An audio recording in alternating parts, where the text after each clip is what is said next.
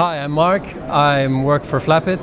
We manufacture a social media counter, a piece of hardware that brings social media to life in offline environments. So we think that current signage solutions for social media in offline environments, in retail environments, for example, in hospitality, kind of leave something to be desired.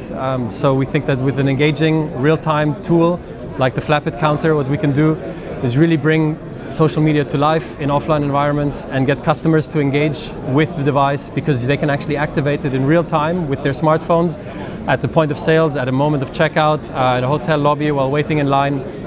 And so the idea is really to capture these offline transactions and turn them into online relationships by bridging the gap from offline to online. And that's why we're here at DISTREE promoting our Flapit counter.